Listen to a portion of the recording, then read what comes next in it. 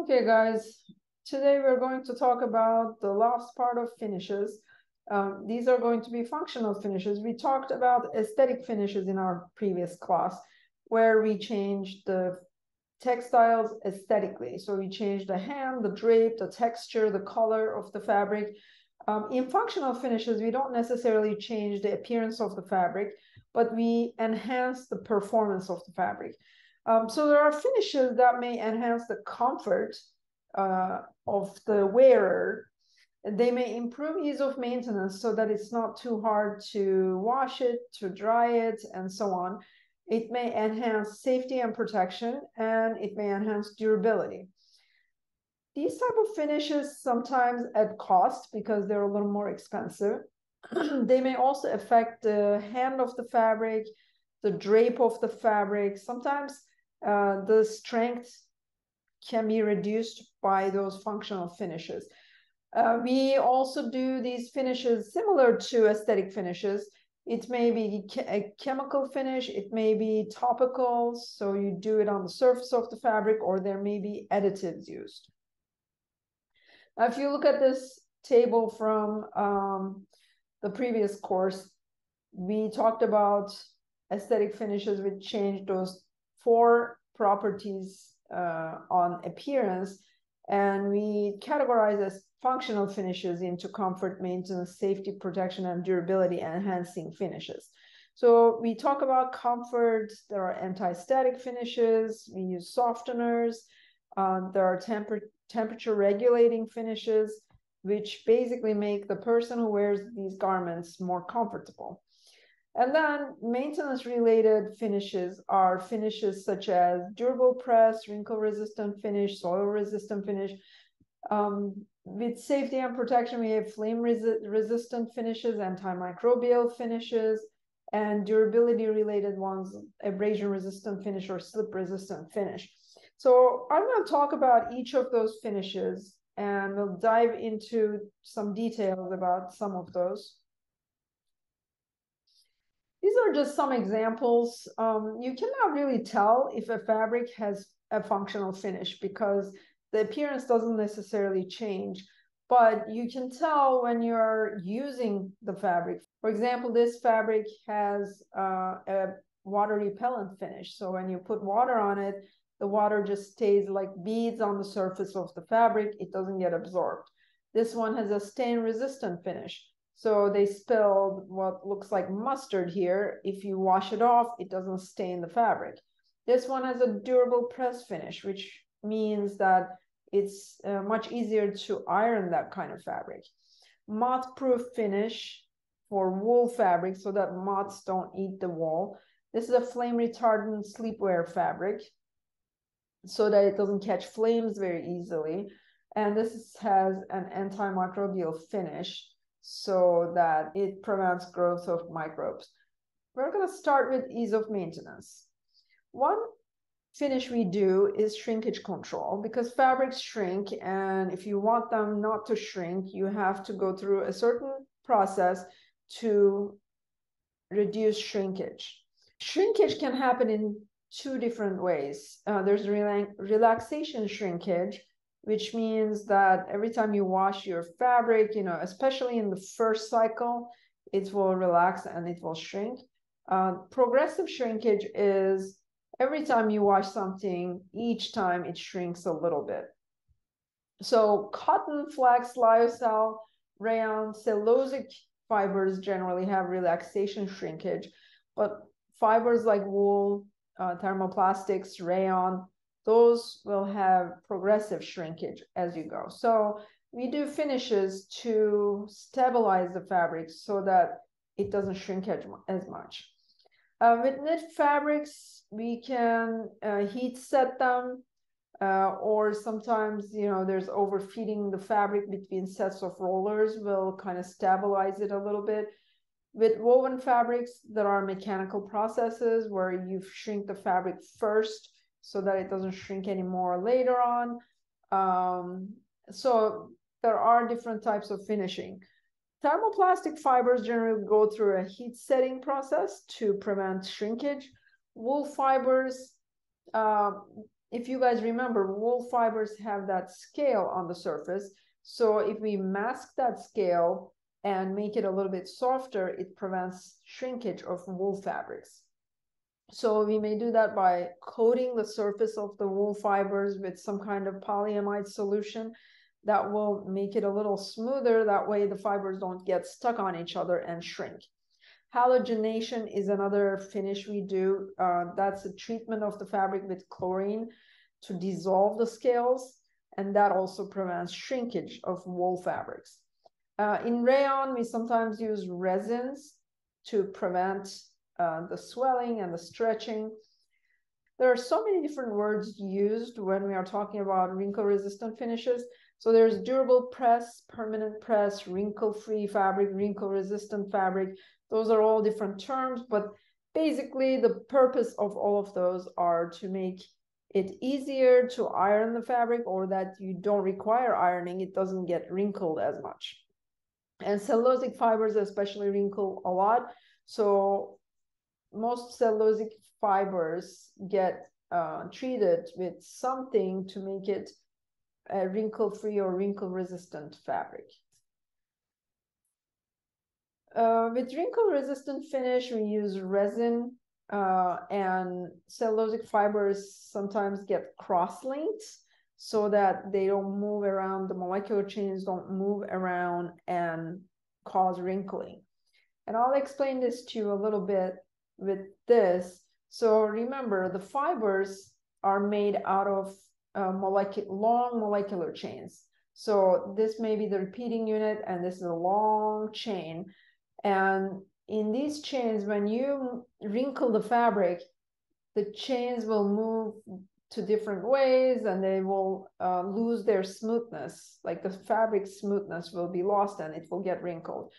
But when these chains are more stabilized, that they don't, you know, even if they're moved, like they kind of go back to where they were before, then you won't get any wrinkling. And to do that, we cross-link these molecular chains with some kind of reactant or a resin. So basically, you know, if you think about this, this is a molecular chain, and it's a long molecule that goes like this. This unit repeats over and over. And this is another molecular chain. And we are just linking those two chains, like this chain and this chain, together with some kind of resin or a reactant. And when we bond those molecules together, then you have some kind of cross-linking here. So whenever you move the fabric or wrinkle the fabric, these cross-links will move the chains back to where they were, and the fabric will stay smooth. So this is kind of the essence of a wrinkle-resistant finish on a fabric. So cross-links return the molecules to their original shape, and it prevents wrinkling. When you cross-link, there are usually problems as well. You know, the fabric may get a little bit yellower, they lose strength, the hand will not be as good. So that may cause certain issues. So those type of finishes all have other side effects, obviously. Durable press fabrics retain their smooth appearance even after laundering. So with these finishes, you just saturate the fabric with resin first. You can cure the fabric or heat set the fabric and then sew it, or you can sew it first and then heat set the fabric to make a durable press fabric.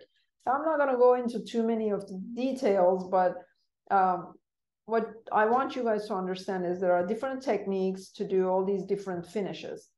And when a fabric has that kind of finish, sometimes it's on the label. So this fabric, for example, has wrinkle-free on the label. You know that it has been treated with a wrinkle-free finish. There are other ways about how we do those type of finishes. You know, you may immerse it in chemicals. You may spray on a certain chemical to make it more wrinkle-free, or you apply chemicals as a vapor in a closed chamber and you make them wrinkle-free. So there are a lot of different techniques, different chemical methods, processes that are used to make durable pressed fabrics. With wool, generally resin is used. With silk, polycarboxylic acid is used. There are other appearance retention finishes. For example, soil release finish, stain release finish, abrasion resistant finish. So I'm going to talk about each of these finishes a little bit. Soil and stain resistant finishes are great finishes to do on carpets because carpets, if everybody's walking on them, they get stained easily, they get dirty. So soil resistant finish basically makes it easier to clean the carpet. So the soil is not absorbed into the fiber. When you vacuum it, it can be removed from the fabric. And also the stain resistant finish will prevent staining of the carpet when you spill something on it. To do those, we use fluorochemicals, organosilicons. So there are chemicals we use to make a fabric soil resistant or stain resistant. This is a stain resistant fabric. They spilled some milk on this fabric. Now this fabric is basically coated with a Teflon finish. And Teflon from those Teflon pans that we use, that is actually some kind of polymer where you can apply to the surface of the fabric to make it stain resistant. And stain resistant finish usually makes the fabric also water resistant because liquids don't get absorbed into the fabric. So the milk is now beating up on the surface, it's not getting absorbed, and you can just easily wash that off the fabric and it will not stain the fabric. So this is kind of how this works. This is another stain resistant fabric. You see that they dropped some juice on here and then they washed it off or they dabbed it with a paper towel, and you see that there is no stains left on the fabric.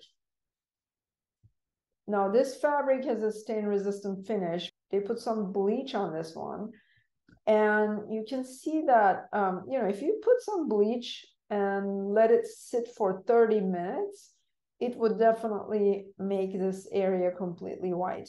But you can see that it actually didn't happen. It does have a little bit of a stain, like a whiteness here, but this is minimal because of the stain resistant finish. Because if you put Clorox on something like this and sit for 30 minutes, it will definitely remove all that color normally. Abrasion resistant finish generally uses resins, and that increases the resistance to abrasion, improves or prevents the friction on the fabric. Anti-slip or slip resistant finish, some of those really smooth filament yarns can actually be very slippery. It's kind of the opposite of abrasion. And to prevent that slip on the fabric surface, we can do a finish, and it will also reduce fraying of the filaments. There's fume fading resistant finish, anti-fume or atmospheric fading protective finish. These type of finishes minimize fume fading. Remember we talked about this before. The fumes and combustion fumes and pollution sometimes makes a fabric change its color or its strength, especially acetate fabrics go through this a lot. So those type of finishes will prevent that from happening. We can also coat fabrics to prevent them from fraying, or especially for tufted fabrics, if you have piles on the surface, you want to prevent the piles from coming off. So we do a back coating on the back. This is true for bathroom mats or other types of mats that you use in the house. Sometimes you do a plastic coating so that it doesn't slip when you step on it. So those type of processes can be considered a type of finish as well. But of course, you know, these type of coating always makes the fabric peel. Sometimes they flake. If you put it in the washing machine, the flakes will get on your other fabrics. So there are always issues with these type of finishes. Okay, light stabilizing finish. This is a finish that prevents the damage by sunlight on the textiles. So these are light stabilizers or UV absorbers. Pilling resistant finish will minimize pill formation. We talked about stain resistant finish. This will usually also give you a water resistant finish. But there are also water repellent or waterproof finishes. There are moisture management finishes. There's water absorbent finishes that makes a fabric more absorbent. There are UV absorbent finishes, anti-static finishes. So I'm going to talk about each of those, and I'll also show you guys some samples, some examples from iTextiles. Now, with a water repellent finish, you usually coat the textile material or laminate it, or you can sometimes bond it with some kind of layer that is impermeable to water.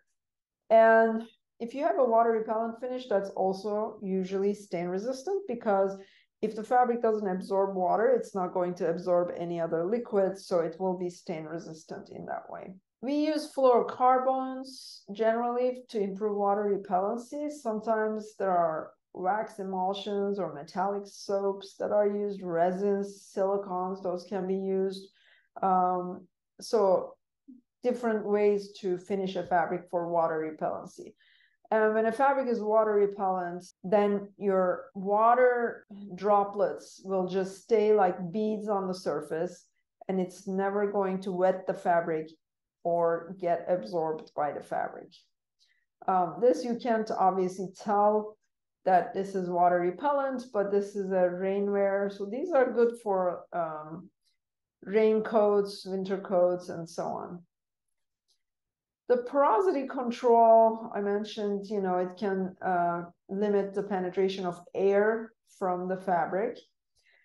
Water absorbent finish. If you've seen any of those commercials, you know, where they advertise those fabrics where it can absorb so much more than its own weight.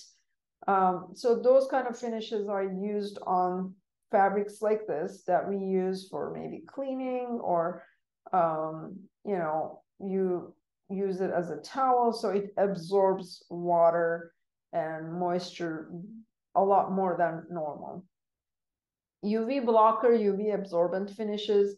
These incorporate chemical compounds that absorb energy from the UV light, and it protects the fabrics in a way. The anti-static finish, if you guys know, when you have like pantyhose and a dress and they stick to each other because there's so much static, I mean, it's the most uncomfortable feeling.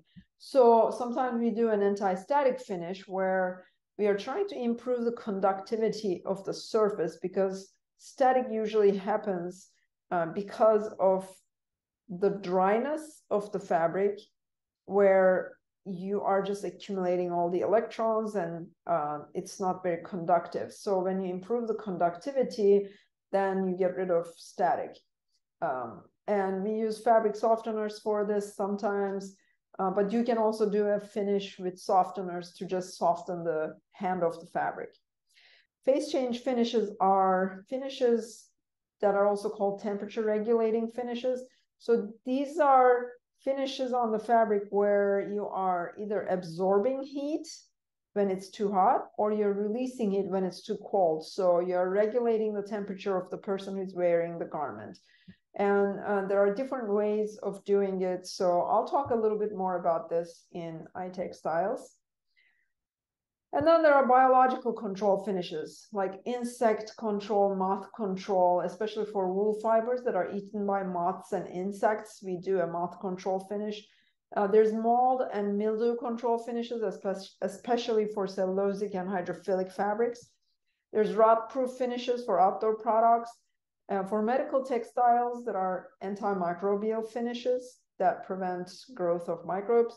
And there are microencapsulated finishes. There are actually a lot of advances in this area, and people are constantly coming up with new finishes to do on fabrics that enhances the performance of the fabric. So obviously, moth control finish repels insects from the fabric. Mold and mildew finish uses chemicals that prevent mold and mildew growth. Rot-proof finishes, these are good for outdoor products, awnings, lawn furniture, tents. They protect those from rotting. This is a wool fabric that is moth resistant, so the moths don't eat the fabric and it stays nice and clean. Antimicrobial, antiseptic, antibacterial, or bacteriostatic finish, those are different types of finishes that prevent bacterial growth, prevent decay, and it also reduces the infection because it prevents the microbes or bacteria from getting into the skin. And there are different ways to do this. There are either chemical methods, gas is used, or irradiation of the fabric. Microencapsulated finish uses microcapsules that are filled with some kind of disinfectant, insect repellent, fragrance. You can fill them with whatever you want. And then whenever they explode and release what is inside them, they can help the fabric perform that in that way. Flame retardant finishes, these are also safety related. That prevents the flame from spreading. So if you guys remember when we did our burn test, when we burnt cotton fabrics, they just caught flame right away and started burning so fast. So with a flame retardant finish, that cotton fabric would be a little more resistant to the flame before it catches in and starts spreading. Liquid barrier finishes, those are finishes that are used usually for biological protective clothing or chemical protective clothing, so that people who are dealing with chemicals do not get the chemicals into their skin. So the fabric acts like a liquid barrier. Light reflecting finishes, these are for products that we use for visibility in low light or at night. The police officers sometimes use those, or construction workers at night, if they're working and they need some visibility, there are light reflecting garments that they have to wear. Now, I do want to mention, flame retardant and flame proof are a little bit different. When you have a flame proof fabric, which means it never catches flame, then you probably are using the flame proof fibers. So aramid fibers, PBI fibers, those are fibers that we use to make firefighters clothing. They do not they do not burn easily unless you go to, 4,000, 5,000 Fahrenheit. So those are flame proof fabrics. But flame retardant treatments are usually done on fabrics that can catch flame easily. You just want to delay the burning process. And if a fabric has high flammability, that's the characteristic of a material. This is how fast the fabric ignites. And you can make a flame retardant fabric by either using flame retardant fibers like aramids and PBI, or you can make some fiber modifications on the fabric, or you can do a flame retardant finish. So there are different ways to make a fabric flame retardant. Some of those finishes are topical, like it's on the surface, but it will also affect the fabric negatively sometimes. The hand will change. It will cost money to do these type of finishes, and sometimes they are temporary if there's a water soluble compound used. Liquid barrier protective finishes, those are finishes that I mentioned. We use them in biological protective clothing, chemical protective clothing. So if there are viral and bacterial pathogens, you don't want that to get into the skin of the person. Or if you're working with pesticides, you don't want that to penetrate into your garments and get into your skin. Light reflective finishes, these are finishes that increase visibility at night. And for that, we usually use fluorescent dyes. And on the surface of the fabric, there are these spheres that will reflect the light in every direction. Now, if I can play this video, I'm going to try to see if we can. It's the fashion show season, and in parallel, Paris has been hosting the largest textile show in the world, Premiere Vision.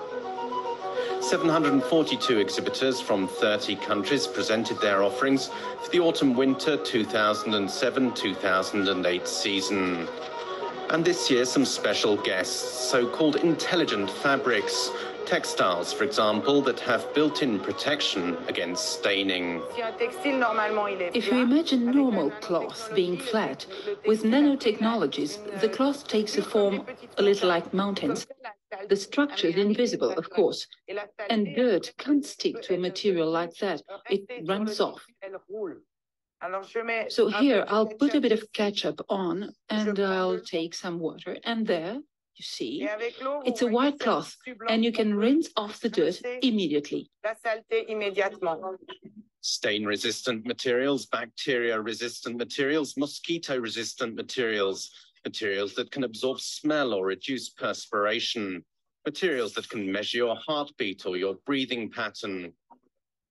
Textiles that are totally impermeable, textiles that are ultra-absorbent, cosmetic textiles that moisten the skin or apply perfume.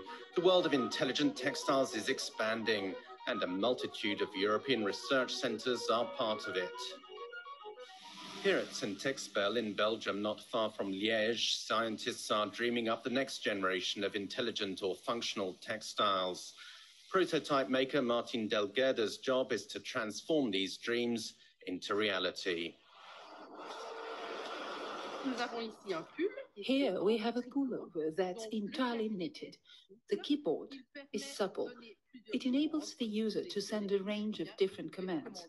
It was conceived for handicapped people to allow them, for example, with a given code, to open a garage door, to switch on the television. We've also got undergarments that allow you to monitor different body functions, breathing, heartbeat, and so on, using electrodes that are in direct contact with the body. We can also insert fiber optics into carpet. They're integrated in the production process and to make the carpets luminous. They can be used for emergency exits, for example, if there's a power cut, or just to create pretty patterns within the carpet. We've also used fiber optics in knitting. This creates the possibility of luminous knitwear. It can be used for outdoor safety clothing, or it can be stuck on walls and ceilings for decorative effects. Ou alors à l'intérieur pour faire des plafonds lumineux, des murs avec des dessins. The most complex of these prototypes is probably the textile keyboard, which can also function as a simple calculator. Jean Lénard has spent 2 years working on it. The key, the interaction of materials that do and don't conduct electricity. In addition to the conventional materials, which are electrical insulators, we've used metallic fibers that do conduct electricity. The principle is that when you don't apply pressure, there's no contact between two conducting layers. And when you apply pressure, you create a contact between the two layers. In addition to this, there's a small microelectric component which has been miniaturized as much as possible so that it disrupts the cloth as little as possible, because the goal is to preserve the characteristics of textiles, suppleness and comfort. Suppleness and comfort, those are the watchwords for functional and intelligent clothing. Yvette Rogister is in charge of the microbiology lab at the center. She unlocks the secrets of textiles using this giant microscope.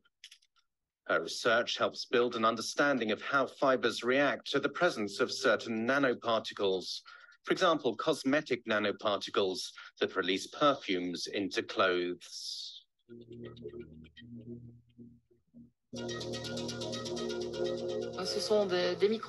These are microcapsules which contain a perfume that's integrated within the fibers that make up the cloth. What we've been looking at here is how uniformly the microcapsules are spread across the cloth. And also we wanted to have an idea of their dimensions. And then after the materials being used, we wanted to see how the microcapsules react. They're supposed to explode and release their perfume.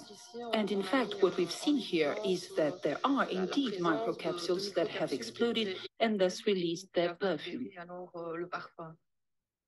At the Institut Français du Textile et Habillement outside Lyon, intelligent textiles are tested for resistance against heat, flames, tearing, liquids.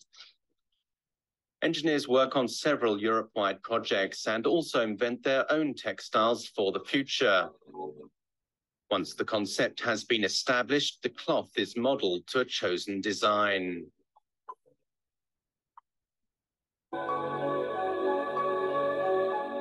And added to a virtual collection of tomorrow's fashion. For dreams to become a reality, you need a plasma machine like this. Here in a vacuum, textiles are put in contact with different gases, oxygen, nitrogen, fluoride, or ammonia. In this way, researcher Jacques Magouin changes the textile properties. Fluorides, for example, make normally absorbent cotton impermeable, while nitrogen makes normally resistant materials absorbent. Nitrogen will separate off and try to impregnate itself in the textile. So using nitrogen gas, you can make a kind of water plasma which will attach itself to the surface.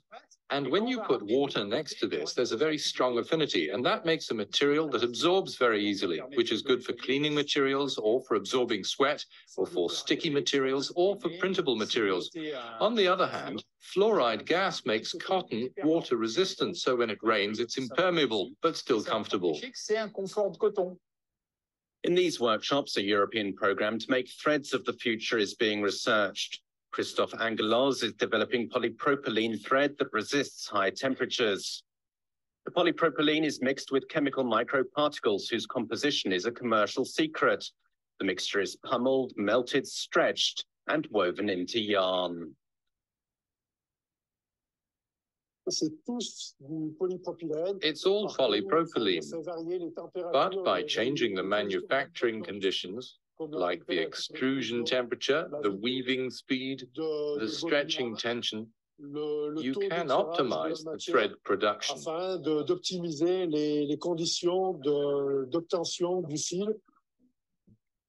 Threads which, like others made at the center, will now undergo testing to see if they might be useful in the creation of the new intelligent textiles of the future. Okay, now let's just try to go over some of the things that we didn't cover through iTextiles. So if you go to iTextiles and click on functional finishes, you're going to get a lot more information here through your iTextiles. So it talks about functional finishes here. Also, it talks a little bit about nanotechnology. So nanotechnology is when you are using molecules that are in nano levels. So 1 nanometer is 10 to the minus 9 meters, which means that it is a super small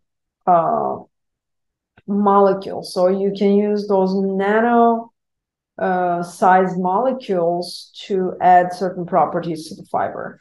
So microcapsules are generally considered those nanoparticles. Okay, and these are some registered trademarks of fabrics. that use nanoparticles to make stain repellent finishes like Nanotex, NanoDry, Smart Silver.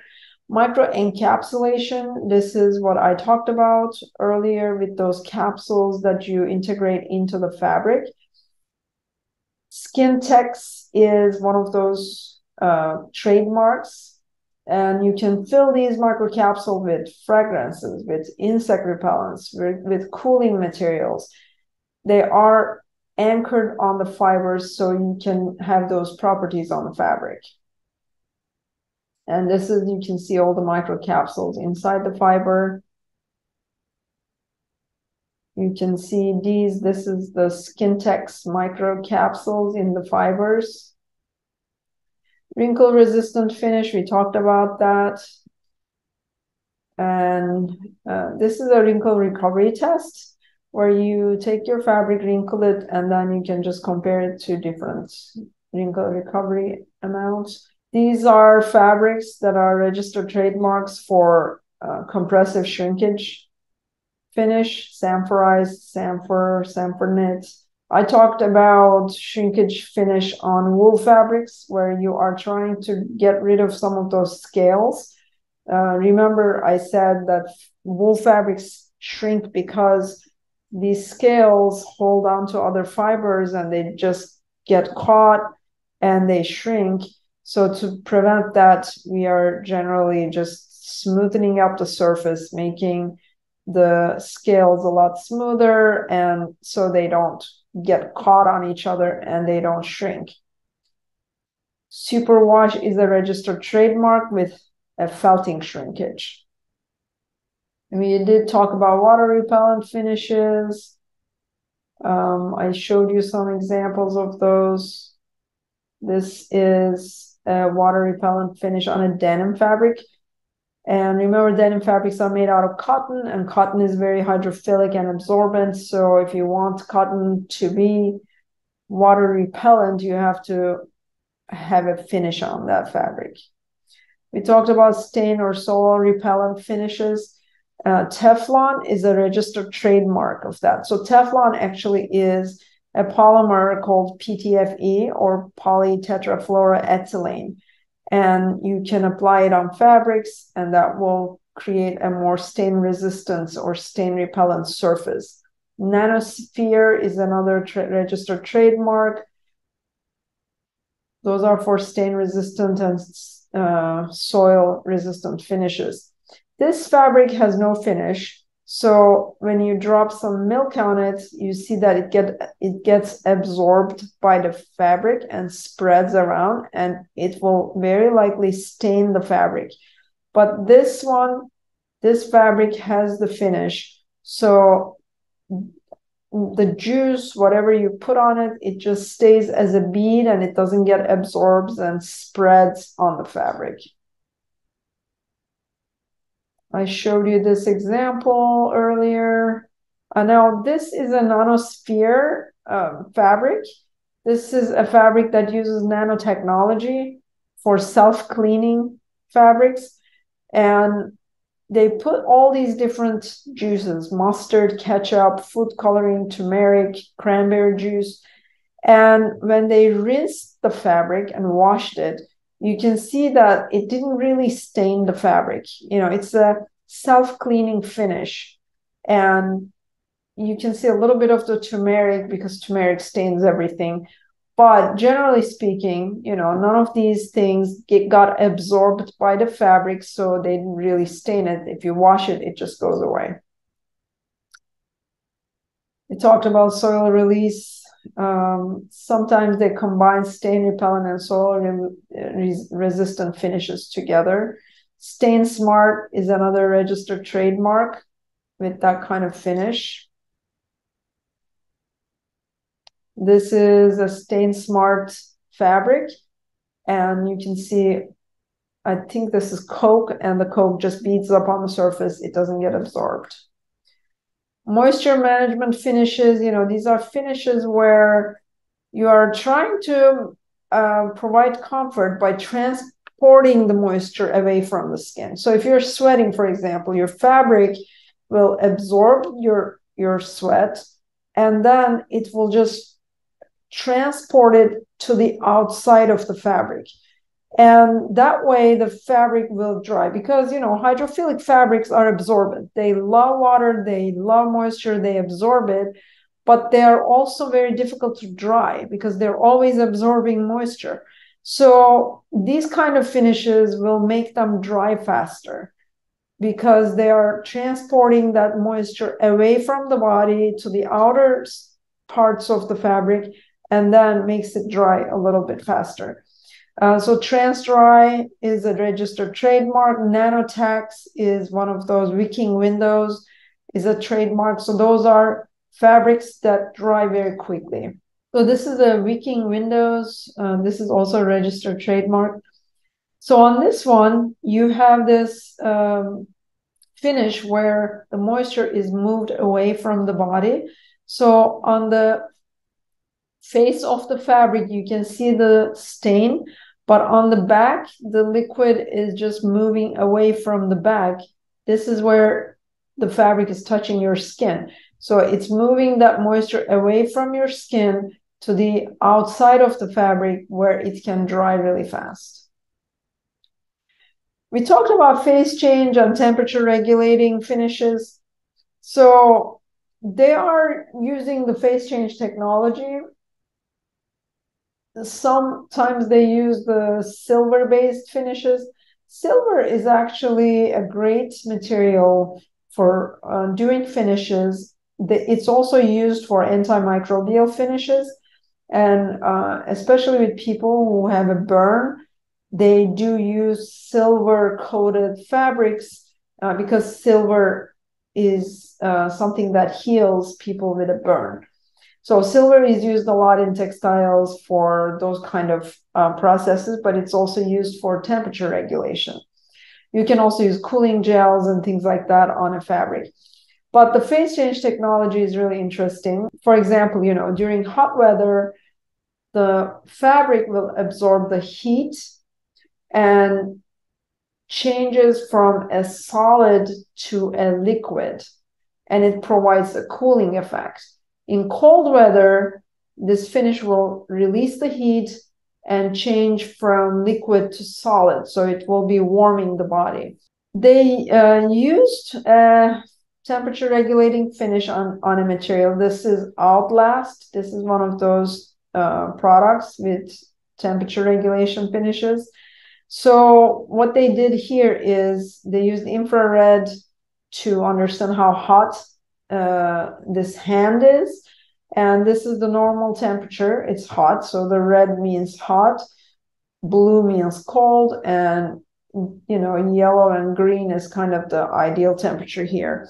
So on this hand, they used the Outlast material, like they used a glove made out of Outlast material, which is a temperature regulating material, and they made the person put their hand on a block of ice for 5 minutes. In this one, they did the same thing, except they didn't use the temperature regulating glove. So you can see that this one kind of stays warm while this one got really cold because of the ice. This is the Outlast finish that they have. So these microcapsules are the ones that are absorbing the heat or releasing the heat in different phases depending on the outside temperature. We talked about flame-resistant finishes. This is an example of a flame-resistant effect. So cotton fabrics, remember, they just catch the flame and ignite really quickly, and the flame spreads really quickly on the fabric. But on this cotton fabric, they did a flame-resistant finish, and they tried to ignite it, and you can see that it didn't really spread very quickly.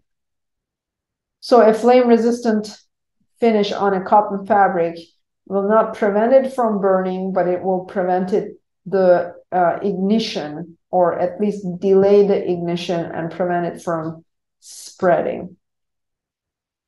This is another flame retardant fabric. So when they tried to ignite it with a lighter, this is what happened. This is another cotton fabric with a flame retardant finish. And you can see what happened here. Another fire retardant fabric. So they tried to burn it, and this is what happened. We talked about antimicrobial finishes. We said they inhibit the growth of microbes, or antibacterial finishes, they inhibit the growth of bacteria. And we are pretty much done with everything. I'll talk a little bit about sustainability if we get a chance.